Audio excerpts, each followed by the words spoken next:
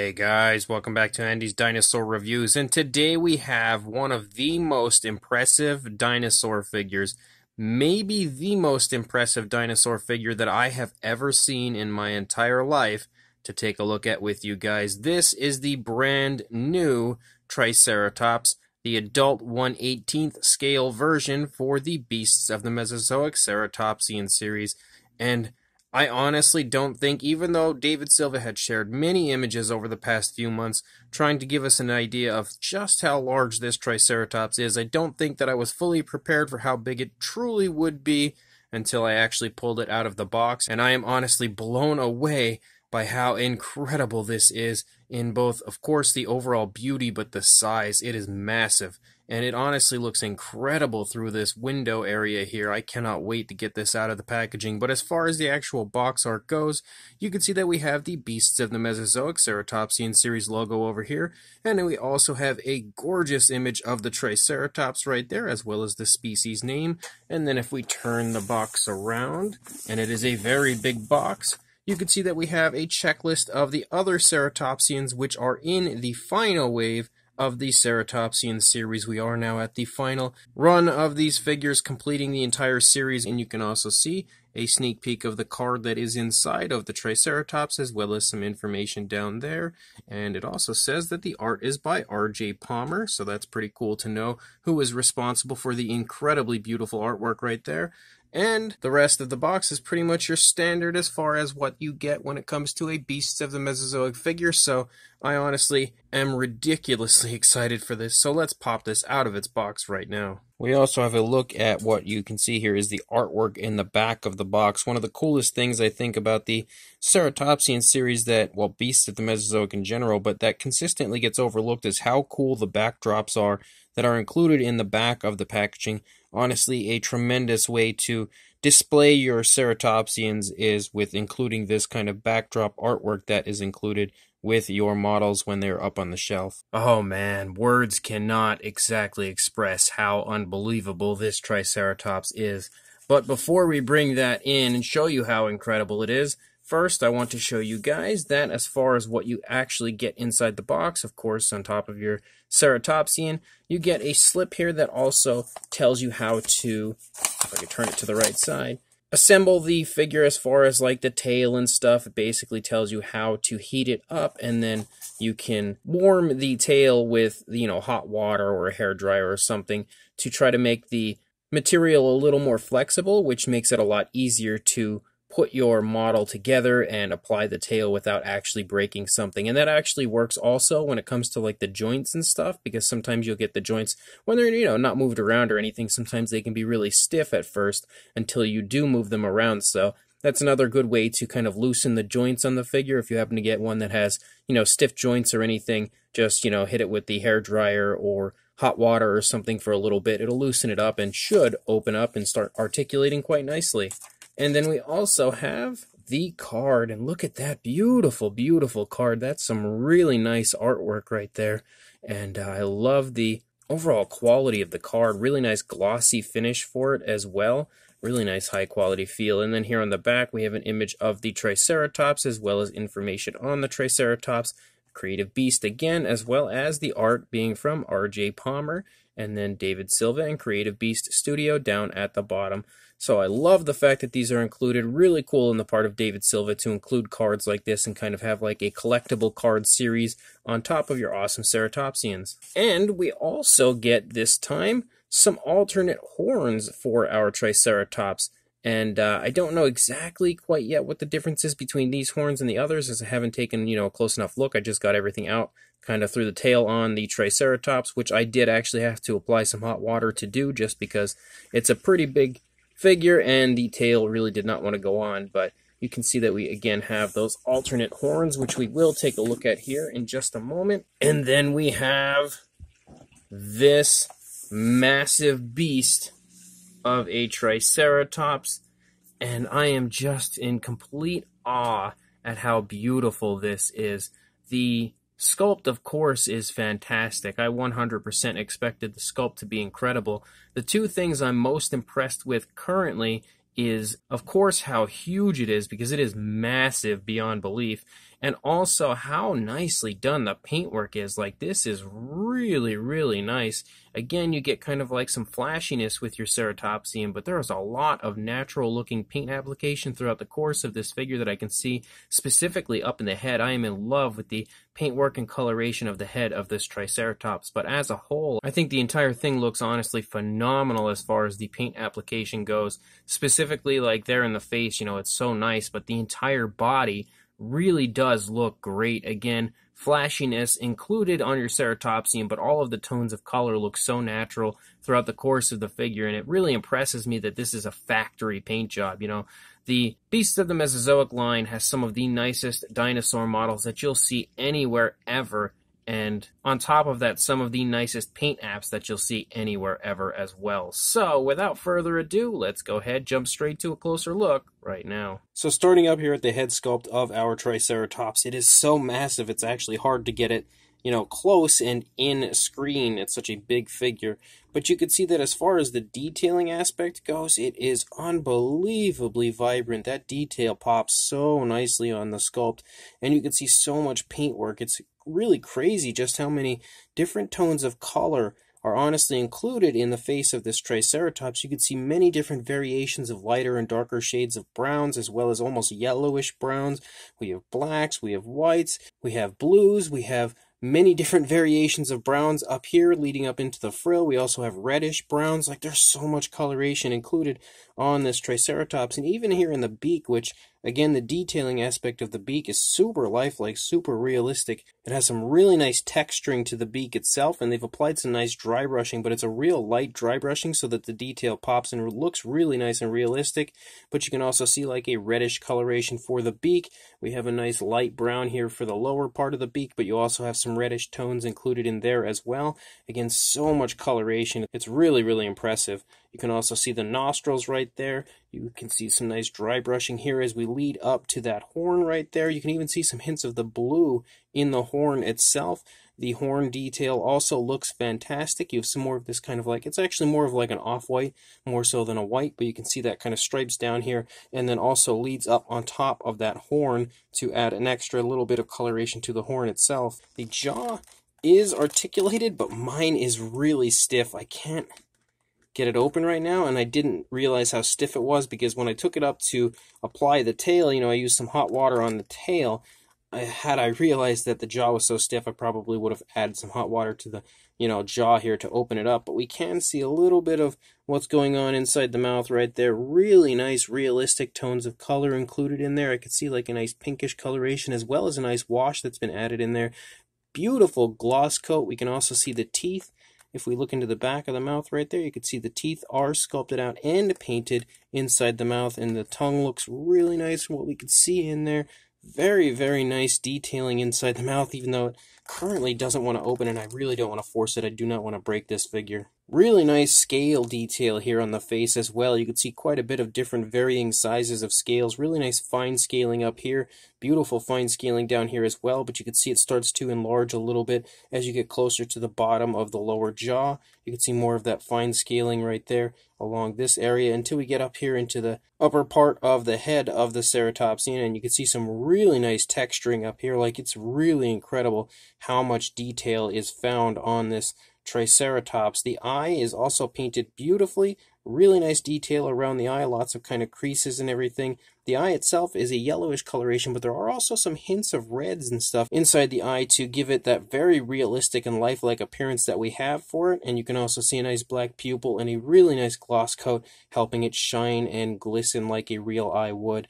As you move up here into the horn of the Triceratops, you can see varying colors in that area as well, as we have browns, very dark browns, some light browns, and reddish browns in that area of the Triceratops. Really impressive that they found a way to apply so much paintwork and so much coloration to a dinosaur like this. And at the same time, it's like they didn't overdo it, like it's not too much, and they found a way to make it all look like it belongs, look really nice and natural, really cool on the part of this line and David Silva. And you can also kind of see like a little seam right here, and that's because we can pull the horn off to put the other horns on, so we will do that in a little bit here. But again, the detailing aspect of the horns of the Triceratops is also really nicely done. You can see some very nice, very fine detail to the horns themselves throughout, so that's incredible. Also, as we lead up into the frill, again, look at how nice the actual texturing looks, and so much color variation. They've really made the head sculpt of the Triceratops look very flashy,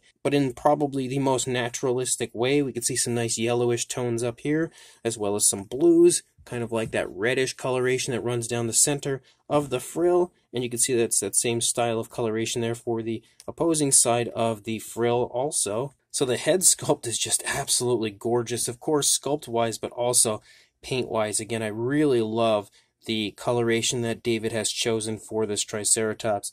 As you lead back into the neck region, you can see lots of kind of like skin wrinkles, skin folds, everything going on there. Even some tensing in the neck right here. You can also see beautiful scale detail, again, really vibrant, and they've used a very nice combination of different colorations of dry brushing to enhance the scale detail quite beautifully throughout the course of the figure, which I think was a great idea on their part. You can see a very reptilian style scaling for the underside of the neck region of the Triceratops. You can also pick out the throat, but also, again, more color variation. There's just a ton of color included on this Triceratops. It's really blowing my mind, honestly, how much paintwork there is included in this. We start to see a really nice area here of some blue, some flashiness, and even within that blue, there seems to be lighter and darker shades of that blue, as well as even some slight hints of a white in that area.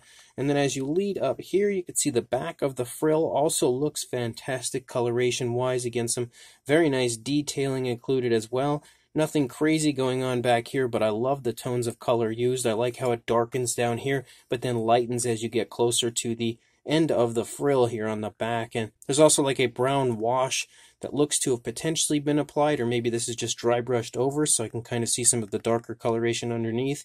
You can also see how nice those scales look up here on the top of the Triceratops. You start to see some kind of like osteoderms picking up, running along the spinal column of the Triceratops, and more beautiful scale detail. You can see how it starts out pretty fine, but of course as we get further back into the body of the Triceratops, that scale detail picks up in a big way. Those scales increase in size quite drastically, and you can also see some osteoderms kind of littering the body all over the place just sporadically throughout the course of the figure. Then you have kind of almost like a peach type color here that's also circled with a blue, adding in even more extra color variation. And you can also see kind of a reddish brown that runs along the spinal column, and then some darker browns, almost bordering on a black, but I would say it's more like a really dark brown, and then some alternate variation of browns with kind of like some more reddish browns. And then again, it just kind of transitions back and forth, so many different tones of color included, and you can see those very dark brown tones striped down here into the side of the Triceratops.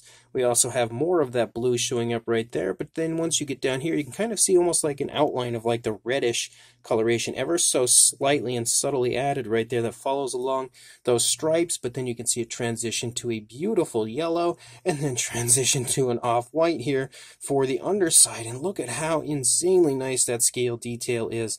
That is just drop-dead gorgeous scale detail, and you can see again that they've applied a nice dark wash here for the underside, so all of that scale detail pops beautifully. And you have more skin wrinkles and skin folds here in the stomach region leading back here into the thigh. You can see that that leg looks beautiful here. The front leg, here's an alternate variation of brown that I'm actually not even sure we've seen up until this point. But you can see that again, the sculpting of the leg looks fantastic. Really nice muscle definition included in that area. You can really pick out just how muscular the dinosaur is. And again, more incredible coloration as you have almost some of that brown that leads down here along this darker brown. And even in this darker brown, you can see alternate shades of lighter and darker shades of brown. It's just crazy how much paintwork is included in this figure. And then here on the back, you could see just right here, like a yellowish tone, but then it changes to an alternate yellowish tone right there. And again, it's all brought out beautifully with a combination of dry brushing and washes. And then moving down into the foot sculpt, you can see the toes are really nicely displayed in the foot sculpt. You can even see like the bone structure of the toes leading up into the leg a little bit, or further up into the foot at least right there.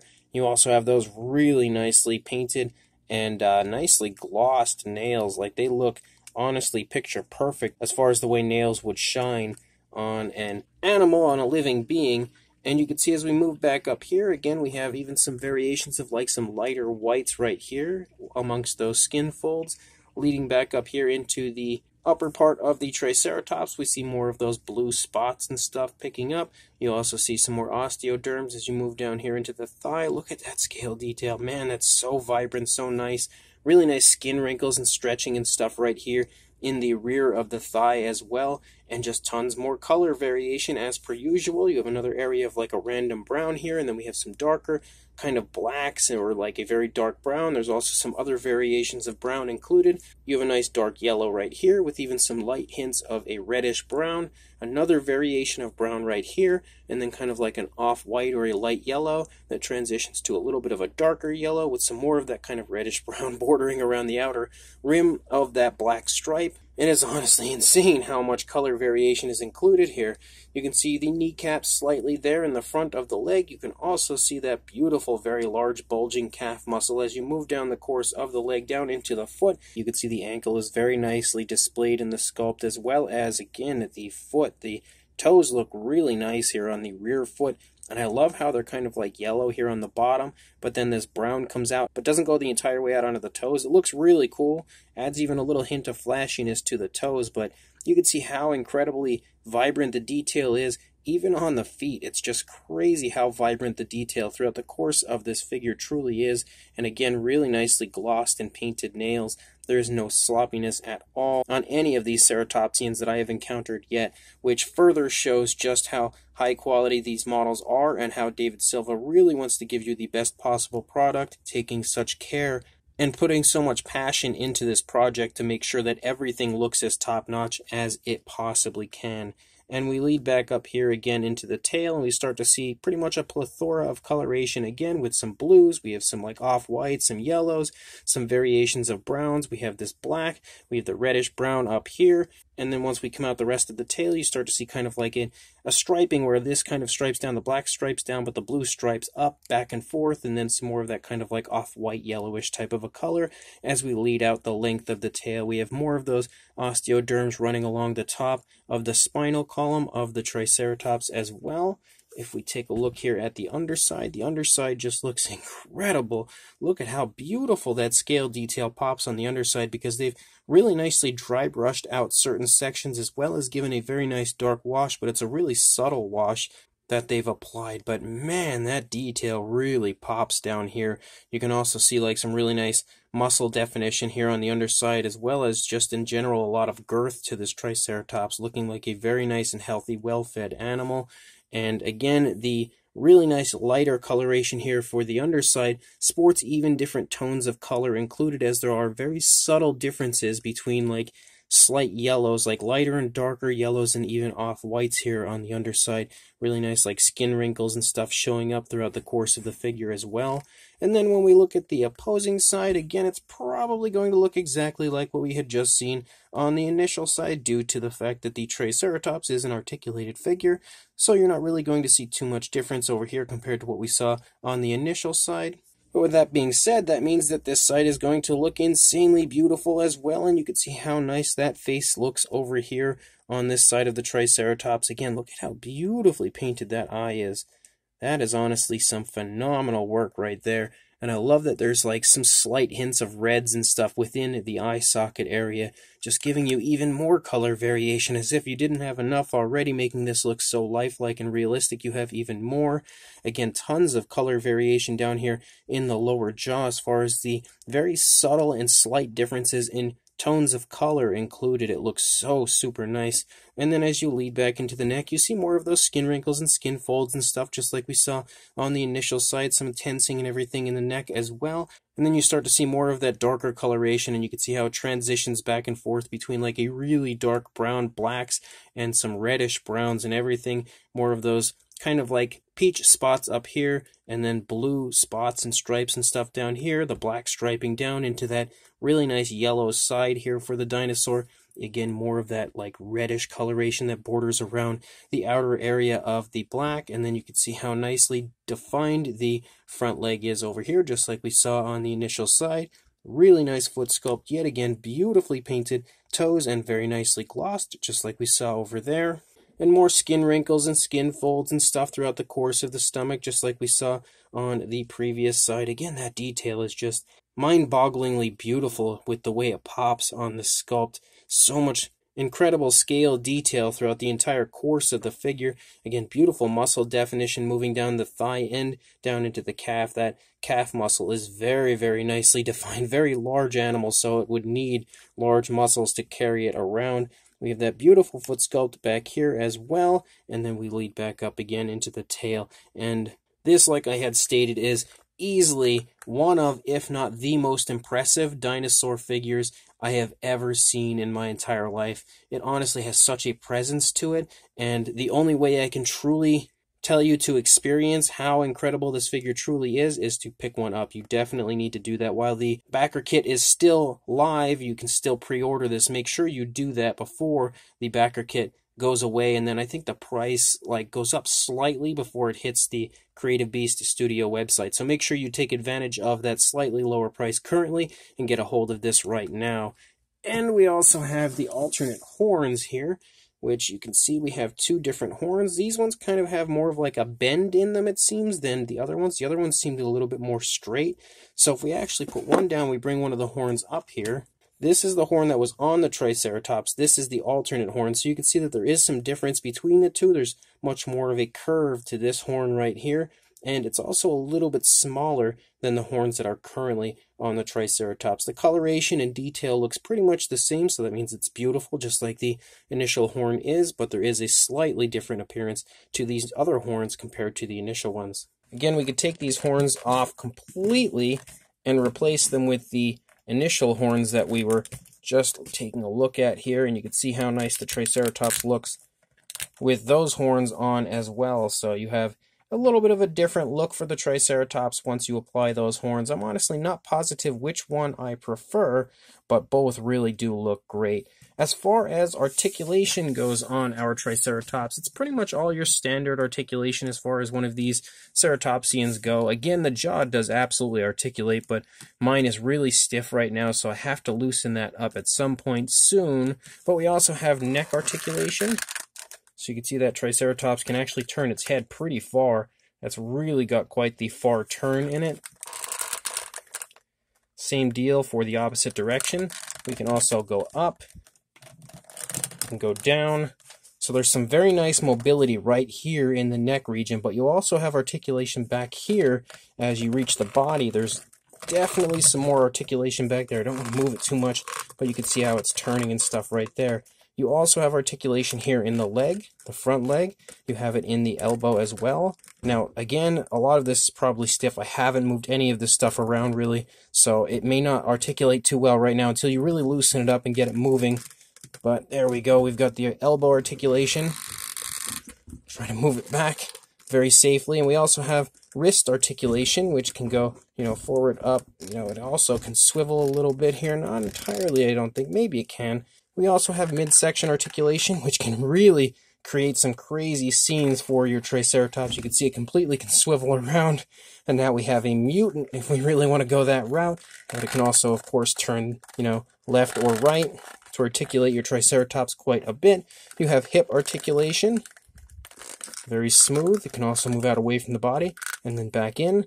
Knee articulation, which was shockingly actually quite smooth, because usually the joints are a little stiff when I first start to operate them, but that one wasn't.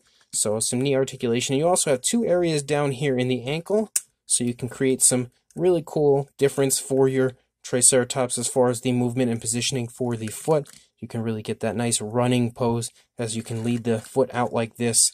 And just, create a lot of different positioning for your dinosaur, a lot of display options. And then, of course, the tail, which can swivel entirely if you would like.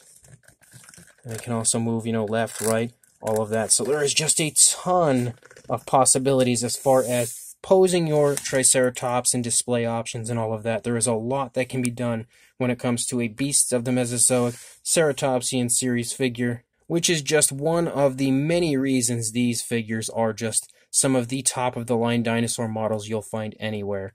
As far as a size goes, I'm actually going to turn the Triceratops around, I think, to get a size here, looking at the tail. So for a length from the snout to the tail, you are looking at about 17 inches or about 43, almost 43 and a half centimeters. That is crazy for a Triceratops. That is huge.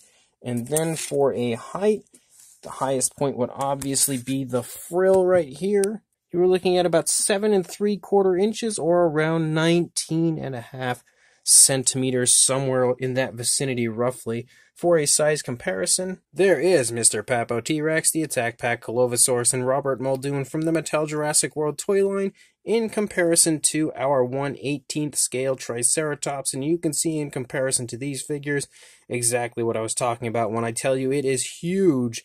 It is no lie. That is a massive, massive Triceratops. And you can see if we get nice and, next to them, you can really see just how massive this Triceratops is. Without question, the biggest beast of the Mesozoic figure that I have so far. That will change once the Tyrannosaurs, release, but currently, this beast of a Triceratops is completely overruling my beasts of the Mesozoic collection. And then for a second size comparison, here is the previous smaller Triceratops in comparison to the newer gigantic Triceratops.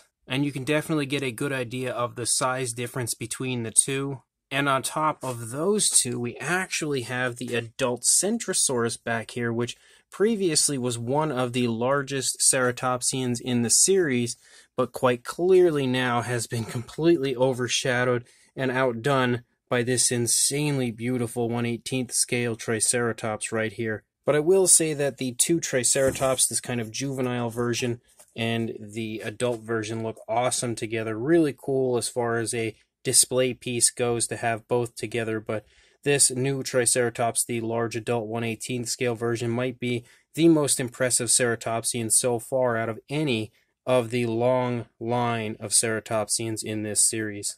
So this Creative Beast Studio Beasts of the Mesozoic 1/18th scale adult Triceratops is unbelievable, and that is not even a slight exaggeration.